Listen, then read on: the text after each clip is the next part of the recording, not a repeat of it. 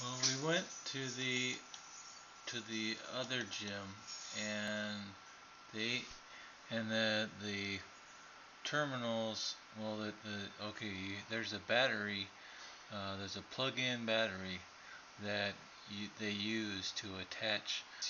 It's attached to the lift, the hydraulic lift there, and the battery, the the um, the connection points on the battery uh, were oxidized or rusted out over at the other gym, so I couldn't really use the lift, the hydraulic lift over there, the battery powered hydraulic lift over there.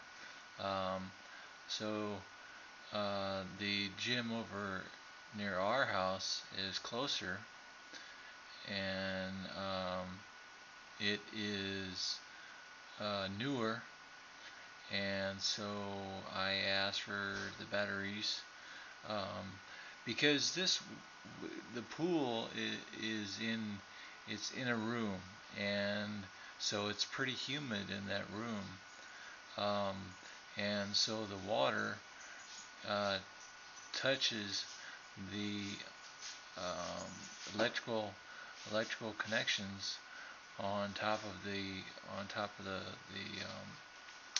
hydraulic battery powered system, and it rusts them out pretty quickly. I put the battery I slid the battery on top and of this hydraulic system, and it was already kind of rusted a little bit, but the connections were good, and so it was pretty decent. But if you notice there, I had to use the remote control quite a bit, because it the batteries in the remote control are not charged very well, um, and it's just some Phillips. They need to get a Phillips screwdriver and unscrew 4 screws in the back, and then replace the battery. I think it's probably one of those hearing aid batteries that you can use, that you can install in the remote control. The reason why it's nice to have the remote control is that means that you can do the lift. You can control the lift up and down and to the sides all by yourself. You don't need any help to do that.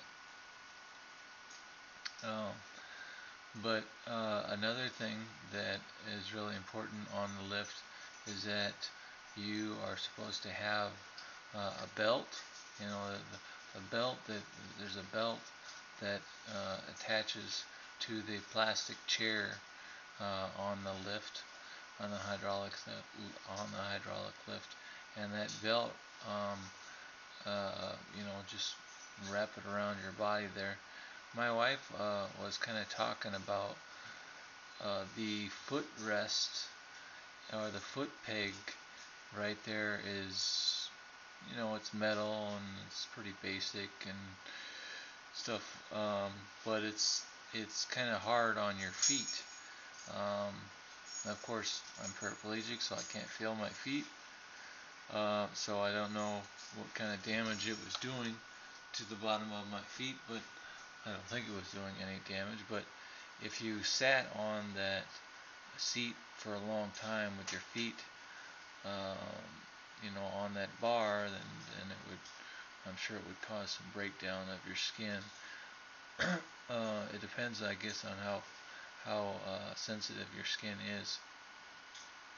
But if you see my arm there, I have to, you know, I have to kind of stretch my arm to get as close as possible, get the remote control as close as possible to the electrical power source of the hydraulic system, so that it will actually move up and turn and things like that.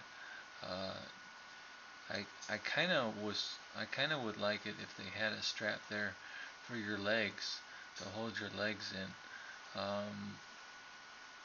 And it doesn't matter if you're, my legs are flaccid, which goes along with L1 injury. There's no spasticity at all in my legs, and so my legs are pretty darn skinny also.